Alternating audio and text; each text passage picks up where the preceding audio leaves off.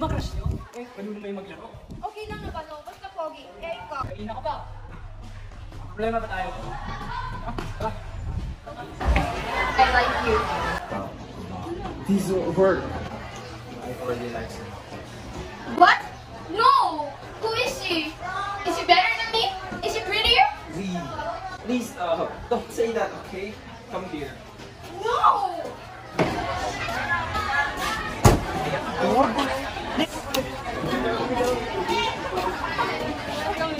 Sumabi nga kayo! Please. Ano ba? Di ba din sa dinaraanan mo? Eh, tanga ka pala eh. Ikaw yung bumunggo sa akin, tapos ikaw pa yung galit? Eh di sana tumabi ka para di ka mabunggo. Sa'yo ba itong dana? Bobo ka pala eh. Bobo pala! Uy, gago!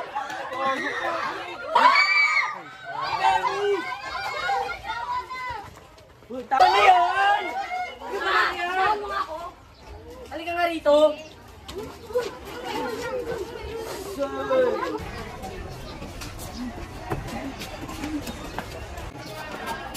Anong pinagagawa mo sa buhay, ha? Bakit ka nakipag-away? Di ko naman kasalanan ah. Eh, narinig ko ikaw yung unang nanapak eh. Eh narinig mo naman pala, ba't ka pa nagtatanong? Eh, teka lang, ba't ang init ang ulo mo? Bakit? Di ba pwede ah? Bakit ka ba naninigaw? Pwede naman kumalma. Gusto ko lang naman malaman kung okay ka lang. Ano bang paki mo? Sino ka ba? Di mo naman ako responsibilidad. Eh, bakit? Masama bang magtanong? Hindi. Eh, yun naman pala eh.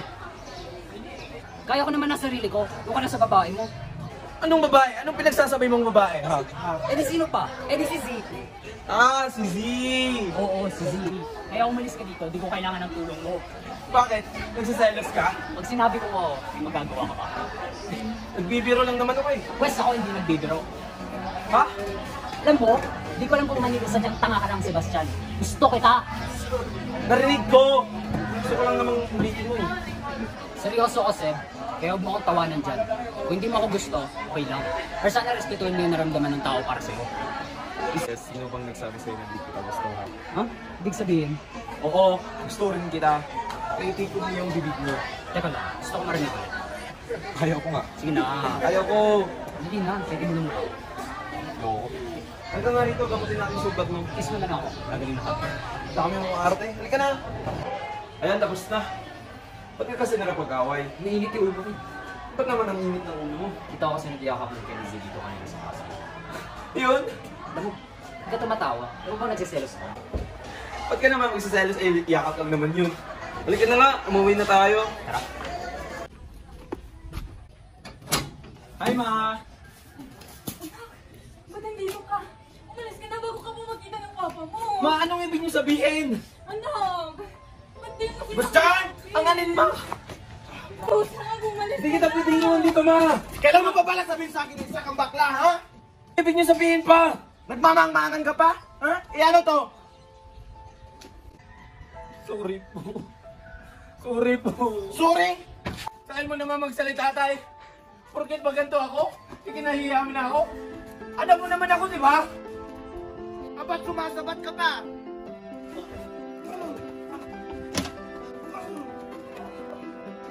Sana na, hindi na lang kita naging anak. Isa kang kahihiyan, wala kang kwenta. Isa kang salong!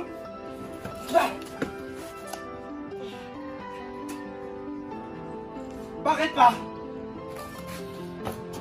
Kung kasalanan at kahihiyan ang pagiging bakla ko, anong tawag sa inyo, ha? Simula nung natanggal sa pagsundalo mo, ha? Ano mo ba ang ginawa mo? Lagi ka lang nagiinom! Lagi ka na lang nananakit! Pwes, kung ayaw mo maging anak ako, mas ayaw kitang maging ama! Eh, tarantado ka pala eh!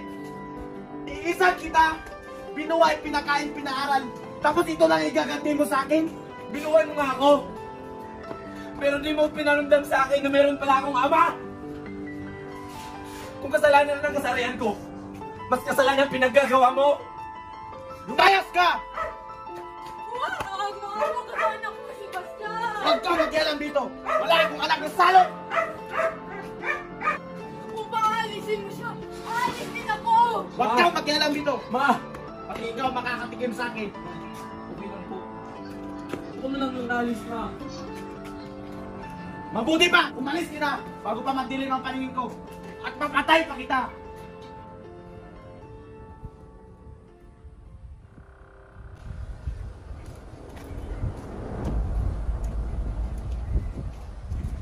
Nakagalaw. Yung mo pera at cellphone sa akin. Oh. Wala po akong pera. Huwag ka na magsinungaling. Wala nga po akong pera. Ay!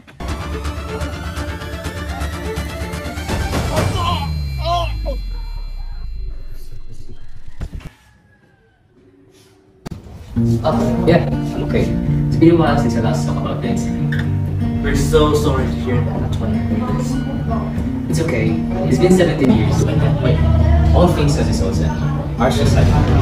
And the sickening part is, after all these years, seeking for justice, I still haven't found the one who's responsible for taking his life. So that's why you studied law, huh? Yes, I wanted to find the culprit. I wanted to make him suffer and beg for my mercy. I wanted him to feel the pain 10 times more than what this Sebastian felt that day.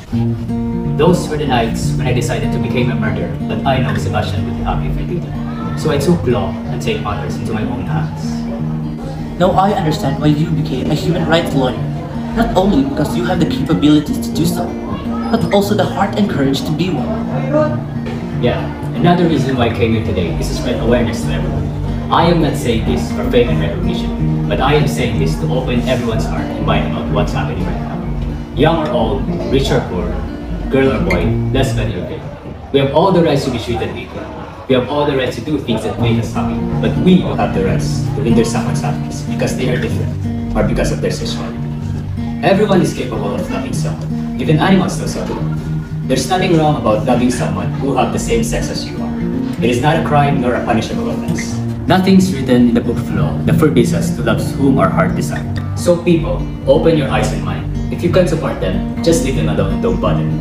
When will you realize that being an LGBTQ member is okay and will always be okay? We are fighting for gender equality. We are fighting for everyone's rights.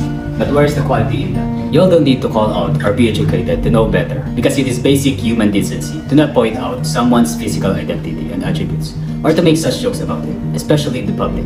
If you don't have anything nice to say, then just shut up. We don't need your stupid remarks about this matter. And to those couples who are still afraid of coming up, because they are afraid to be judged or criticized, just remember this. Fear will only hinder the true meaning of happiness. I actually learned a lot. The interview today would be a great example for the new generation to be open-minded in any situation. I am also glad to be here today, because I was able to express the real me, the real Nicholas from yours. So thank you very much. I'm glad because you can still remember me. How long has it been? 17 years? Yeah, you still look as handsome as ever. And you're still pretty as I remember. What brings you here? Are you here for an interview? Actually, you're the reason why I came here. It's because I wanted to talk to you about something. About what? It's about Sebastian. Oh, what about him? That night, when Sebastian died, I was the one who leaked your photos and sent it to his father. You what? You realize how much pain and suffering you put us into just by sending those photos. That was the reason why he died. I know, that's why I'm apologizing. I know my apology can bring Sebastian back, but for the last 17 years, my conscience won't let me sleep, knowing that I am one of the reasons why the man I love died. You should have told me earlier. Maybe I could... My God! Just why, Z? Why? I was jealous, okay? I thought if I'll be able to break you two apart, Sebastian would be mine. I didn't want him to die. That wasn't the plan. Well, your plan is stupid. Maybe Sebastian would have been alive if you didn't leak those photos. Hindi ko naman pumasok sa utak mo at nagawa mo yun. Please forgive me, Nicholas. I'm begging you. I only did it because I love him so much and I can't bear watching you two being so happy while I'm slowly tearing myself apart. I know that you love Sebastian dearly. And people blinded by love will do stupid things just to get the love they want. Hey, what's going on here?